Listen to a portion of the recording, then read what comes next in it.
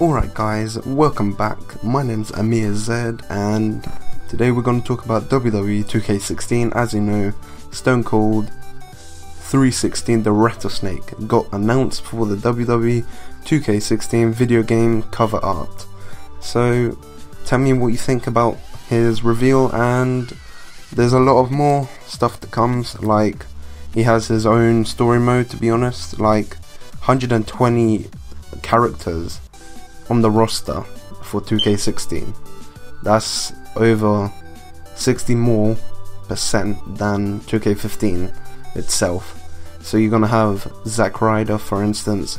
He wasn't in 2K15, and Heath Slater, maybe he wasn't in WWE 2K15 either.